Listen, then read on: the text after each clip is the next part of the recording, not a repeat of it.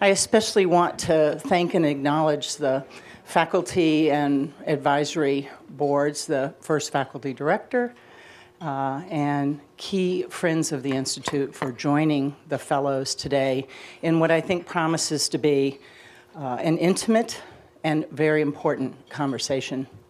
The idea for this conversation grew out of a meeting that Professor Metaxas and I had this summer with Ambassador Sherman and Secretary Albright, when they started describing their long-standing, enduring relationship and the influence it had had on their own leadership styles, decision-making, and the course of their careers. And they felt, and we certainly agreed, that it would be particularly powerful for them to share their experience. So with that, I have prepared some questions. They may well not be needed, but I'd like to ask you to begin by talking about the relationship that you've had and how it's been consequential to each of you. Well, consequential is an understatement. I mean, I think it has been absolutely essential in so many ways. So Wendy and I first met in 1984 over politics, which shouldn't surprise anybody.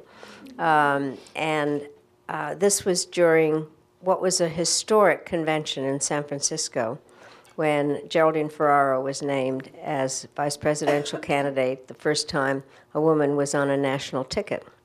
And I will talk about what I did, and Wendy can talk about what she did. I had been working for Vice President Mondale as he was running as one of his foreign policy people, and I had been his representative on the platform committee that develops a platform for the party on national security strategy, and was very familiar with all his positions. I had known him during the Carter-Mondale presidency, and so and I had worked for the National Security Council at that stage. So I knew what his positions on policy was going to be. And Geraldine Ferraro was the chairman of the platform committee. She was a member of Congress from Long Island, from Queens, and I had gotten to know her that way. Anyway, she is named as the vice presidential candidate, and I was told that I was going to be her national security person. The boys wondered how that had happened. And so I was with her at Lake Tahoe as we were training for her to come down and speak to the convention. And Wendy was there at a different way. Right, so I was there because I was chief of staff to then Congresswoman Barbara Mikulski. And she was a co-chair of the Mondale-Ferraro campaign. And in those days, if you were chief of staff, you were the designated political person. And so she and I traveled around the country in support of the ticket. So I was at the convention in that role and to help out in that capacity. And I guess one thing that's important to say is that our roles with each other have shifted constantly over the many years. When we started, the secretary was, as she said, national security advisor in essence to Geraldine Ferraro, and I was chief of staff to Barbara Mikulski, and we worked together. And later on the Dukakis campaign, we were really in common cause because I ran operations for Dukakis out of Washington and then at the Democratic National Committee because the campaign was in Boston, and at this point, the secretary was Michael Dukakis' foreign policy advisor and national security advisor. And so she was in Washington a great deal, and we'd have seminars, meetings at her house, fundraisers. We did a lot together, and we became really close friends. And then the role shifted, of course, when I went to work for the Secretary of State. No longer Madeleine, my friend, but my boss. And then we shifted yet again afterwards to being business partners when we started an international consulting firm. So what I think is so remarkable about our relationship is how we have shifted roles in all the ways you appropriately must in those circumstances, maintained our friendship, and helped each other every step of the way. I do think that what is interesting is how those roles shifted and how we didn't just maintain our friendship, but strengthened it in many ways. There was one part you skipped, however, which is when I was ambassador at the UN, and you were an assistant secretary for congressional relations in President Clinton's first term. And so I have to say that Wendy's guidance and perceptiveness about politics was always very valuable. And for those of you, when we did class this morning, when I was talking about the role of Congress, an awful lot of it is something that I learned from Wendy, who really had been up there. The other part that I think is interesting is that Congresswoman Mikulski and Congresswoman Ferraro were very good friends. And as Barbara Mikulski became a senator and Jerry was a candidate, that friendship was at one level, and then Wendy and I were kind of down at the next level and sealed it for all of it. Right. I also have to tell you, they're always around very powerful women like the secretary. And maybe this is true for me now, too, in life. There are a group of women who help to get the job done. It's never just about us. It's about the people who support us. And probably one of the best stories around that, where the secretary is concerned, is there was a very fierce battle about who was going to be Secretary of State in Bill Clinton's second term. Really fierce battle. And we, of course, those of us who were supporters and champions of Madeleine Albright, wanted her to be Secretary of State. Well, at that point, and still in many ways, it was a boys' world, with all due respect to the wonderful men in this room. And we were trying to do what we could quietly, and obviously then First Lady Hillary Rodham Clinton was perceptive about what was going on. And things were not looking fabulous for the secretary to become Secretary of State. The boys were pushing very hard for, I think, probably more than anyone, Dick Holbrooke to become Secretary of State. And there was a Washington Post story that named guys at the White House as saying that Madeleine was second tier. It was the best thing that ever happened to her. And the reason was we all went crazy. And we placed a set of strategic calls. Congresswoman, then Senator Barbara Mikulski made some critical calls to Al Gore and to Hillary. And at the end of the day, guess who won? But it's interesting because what did happen was my name was out there. And I literally did not think didn't occur to me that it would happen. And the first thing that happened was somebody said, a woman can't be Secretary of State because Arab leaders will not deal with a woman. And so then what happened was some of the Arab ambassadors at the UN said we had no problems dealing with Ambassador Albright. We wouldn't have any problems dealing with Secretary Albright. Then this thing at the White House happened. And I had actually did not, you may not like this, but I did not want to be the woman candidate for Secretary of State. I wanted to be, in case they thought that I might be the best candidate for Secretary of State. And so I didn't want this woman's movement. Yeah. And so, but then it's true, the minute the second tier thing came out, it made it impossible because the women were so furious at what had happened. But I did not believe that I would be Secretary of State for a minute, even to the minute that the phone call happened. So if I can say that 21 years ago, last Sunday, is when you were named the first woman Secretary of State. I want to know if you described yourself as a feminist at that time, and you've shared with me that Ambassador Sherman was influential in your understanding of feminism. Can you talk about that? Well, I think that part of this really was that, as I said, I didn't want to just be the woman's candidate. But what I I didn't use the word, I don't think. No. But what I did do that I'm very proud of, and Wendy was very much a part for. By the way, I'm going to back up on something. Wendy had been, as I said, Assistant Secretary for Congressional Relations during the Christopher time, and then you left before the term was over and went into the private sector. And I was very proud that I was able to persuade her to come back. And I remember you saying, why wouldn't I be there at a historical time for the first woman Secretary of State? And so Wendy became my counselor and kind of was in everything. And we did tons of things together on policy. And part of what is truly important is you need, I've mentioned at various times, it's hard when you take over a job like that. You don't know who everybody is and getting information and how things are going to go. And so having somebody that was a trusted friend who also knew how the system worked was incredibly important.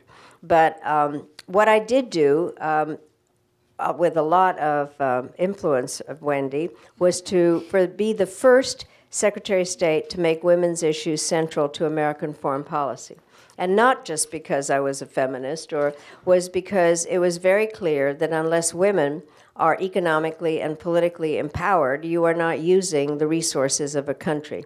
Now, Hillary took it all to a much higher level, but we really did do that together. And the part I think that's so interesting, it now sounds crazy, and by the way, some of you have heard me say this, my youngest granddaughter, about 8 years ago when she was 7, said, so what's the big deal about Grandma Maddie being Secretary of State? Only girls are Secretary of State. And in her lifetime, Condi and Hillary were Secretaries of State, and she was interested to see that John Kerry knew how to do it. So things were very, very different. But I think there really was a question about whether a woman could be Secretary of State. And I didn't have problems with foreign leaders because I arrived in a very large plane that said the United States of America. I actually had more problems with the men in our own government.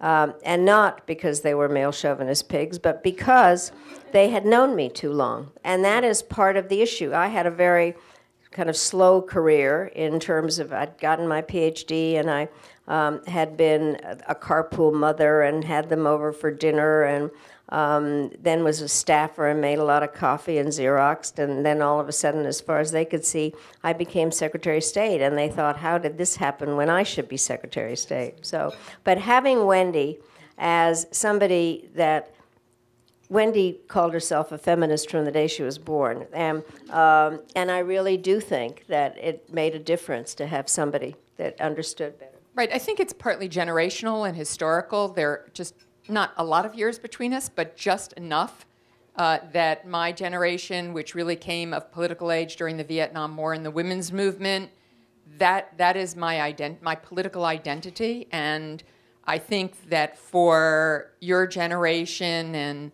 others that are here, wasn't quite there yet.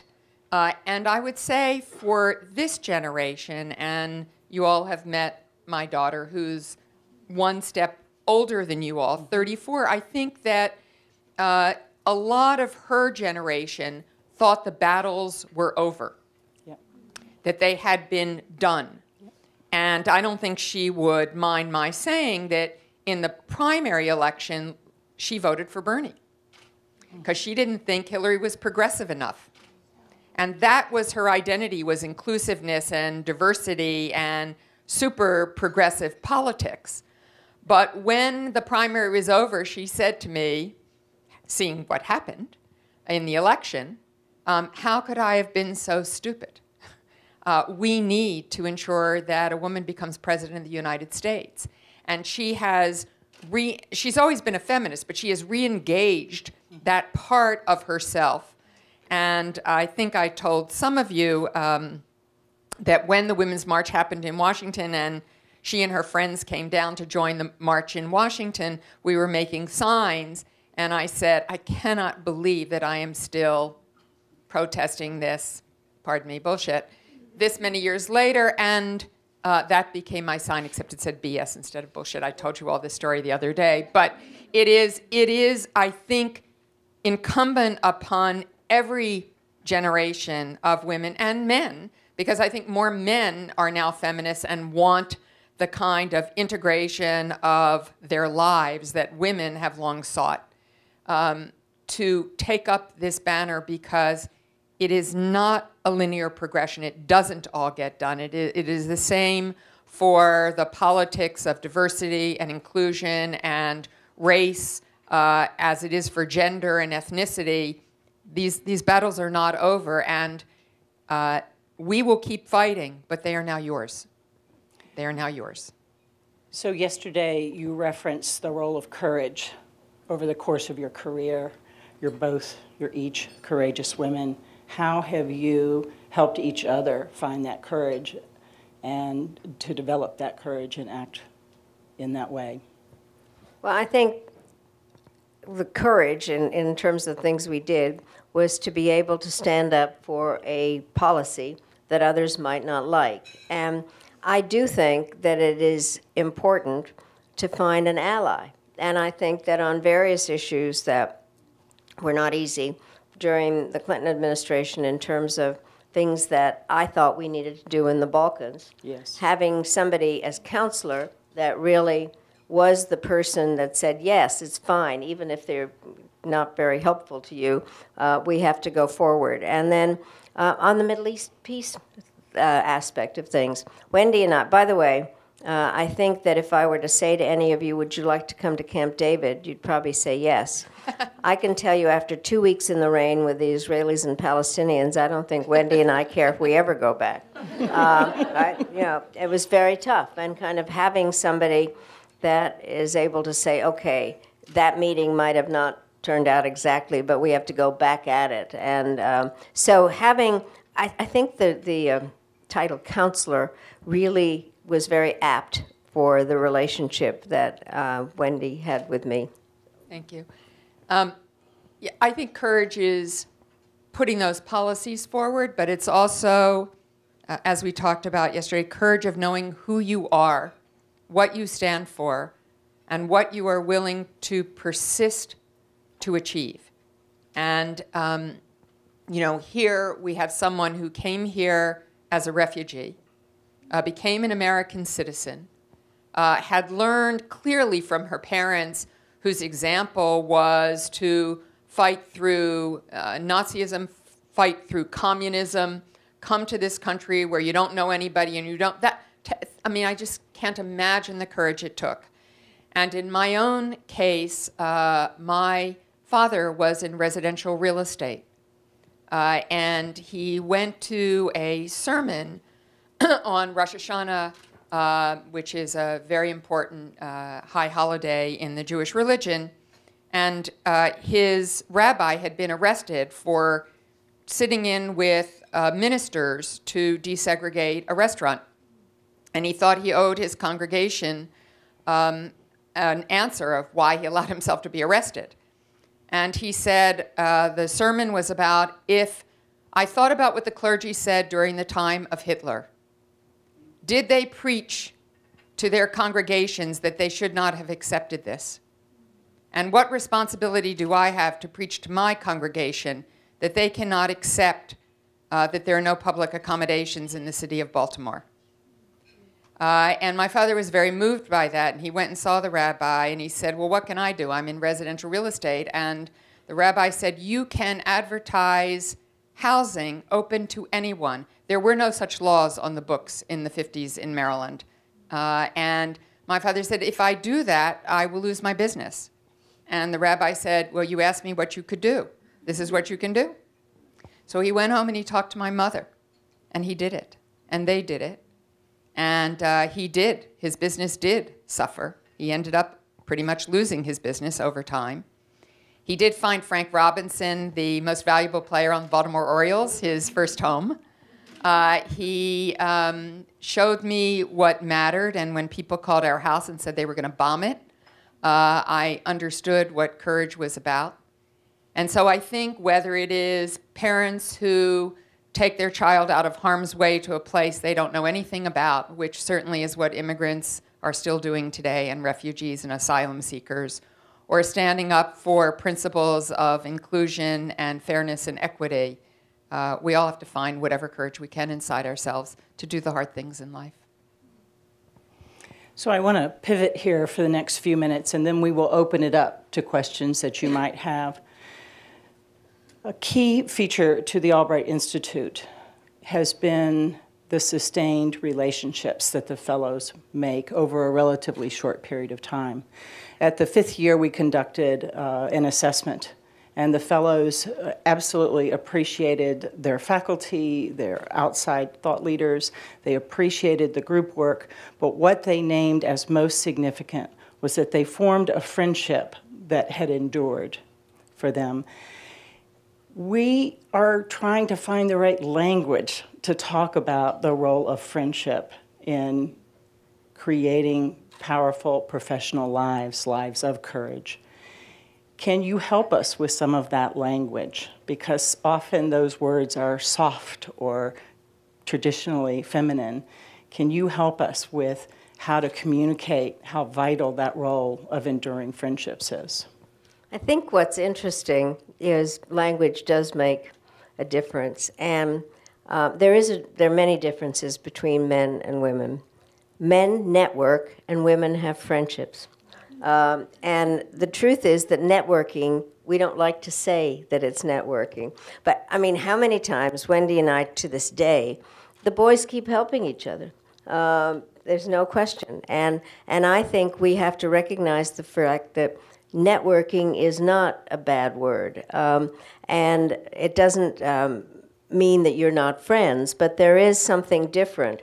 And the truth is that I can testify that it makes a difference if you have friends within a networking system that are part of people that you know that you can work with in other places. And our times in government, it has made a difference if you know somebody and have helped that person and that you come from some kind of a bond that creates a common understanding of the situation.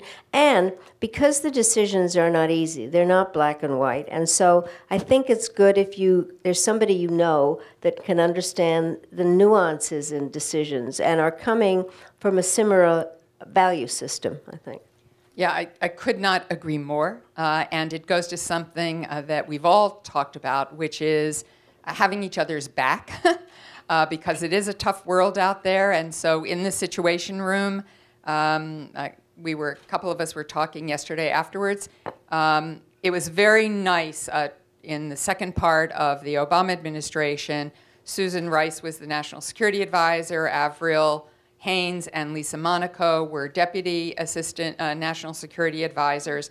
And so when we come into the Situation Room for very tough policy meetings, we went through what we all have gone through, even secretaries of state who are women go through, which is that some woman makes a great, insightful comment, nobody pays attention. 5 minutes later, some guy in the room says almost the identical same thing, and he's brilliant. And so we had an unwritten rule among us network of women, and we're not, we aren't movie friends. Avril and Lisa and Susan and I, and there are things on which we disagree. We're not movie friends, but we are professional friends and we are professional colleagues. And so we had an unwritten rule that if something like that happened, one of us would say, Chan, it was so great of you to reinforce what Avril just said. Because it is that ability to see things for what they are and create your own club, because there is a boys' club, there is a network. Trust me, there are many more guys at Davos than there are women at Davos, helping each other out, doing deals with each other. We aren't always the people who go on the golf course. In my case, I'm thrilled I don't go on the golf course. But a lot of business gets done, and we have a mutual friend, Barbara Kennelly, who was a member of Congress, and she was a statewide golf champion in the state of Connecticut. And she used to go on the golf courses with the guys when she was a member of Congress, and it was helpful because business got done there. So it's just real life, and we need to embrace it. I think it really is important to create group support. And it's something that I have done from the very beginning. And again, when I first got to the United Nations, it was one of the first times I didn't have to cook lunch myself. So I asked my assistant to invite the women permanent representatives. And at that time, the UN had 183 members. And I got to my residence, and there were 6 other women there out of everybody. From Canada, Kazakhstan, Philippines, Trinidad, Tobago, Jamaica, and Liechtenstein. And because I was the American, I created a caucus. And we called ourselves the G7.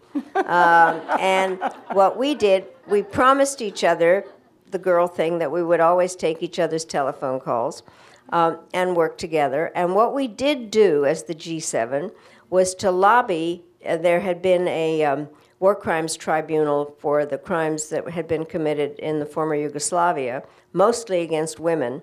And we lobbied to get women judges on that war crimes tribunal. We managed with 2 women coming on. But what happened was some male ambassador would come up to me and say, "Why are you taking a phone call from Liechtenstein?"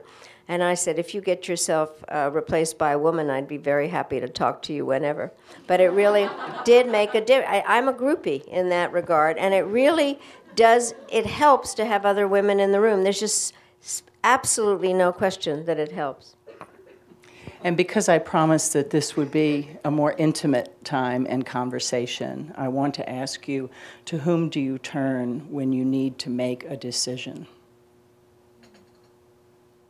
Well, I mean, people, it depends on the decision, frankly, but I do think that I think it is fair to say Wendy and I spend a lot of time to this day thinking about various decisions. As she mentioned, Wendy's come back to do some things with the business. And just generally in terms of trust and things that value system is important. Might not always agree. I think that it's fair to say that what friendship is really about is being able to disagree about a decision. But it helps to be able to have that person. And then there are a couple of people sitting here, but especially Winnie, who has been my friend since childhood. So, but I think friendship makes a huge difference. Friendship does. I certainly turn to Madeleine when I'm making tough decisions. We had a dinner not long ago because after all of the sexual misconduct, sexual harassment, which was just so overwhelming, I really felt a deep need to have dinner and just talk about our own experience, where we thought this was going, what our responsibilities were about it. And you can't have that conversation sort of in an unvarnished way with just anybody. I turned to a network of friends and women and some men to make important decisions, certainly my husband, my daughter, and my sister. Because you also need people in your life who will tell you the truth and tell you when you've gone too far. I use my daughter quite frequently. She's more than happy to tell me when I've done something wrong, as daughters do, because it's a chance to update your mom on how things are in the world. And so, and I know you rely on your daughters in the same way, and your granddaughters. So. It's important, and it's very valuable. I don't have friends in the way that Madeleine does back to childhood like Winnie. My life has moved too fast in too many different directions to do that. But certainly, since I've been doing national security and foreign policy and politics, I have a cadre of friends. And Senator Mikulski, for whom I worked, was her campaign manager. Our relationship has changed profoundly over the years, and I talk to her virtually every single day. We are just best friends.